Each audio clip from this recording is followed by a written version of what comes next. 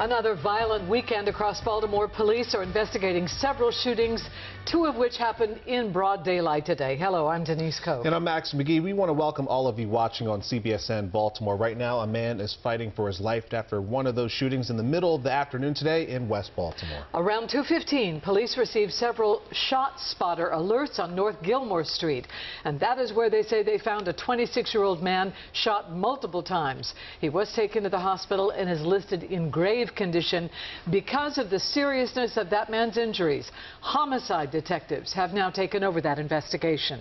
Then just a couple hours later, a 31-year-old woman was shot multiple times on Ruxton Avenue in West Baltimore. She was taken to the hospital and said to be in critical but stable condition.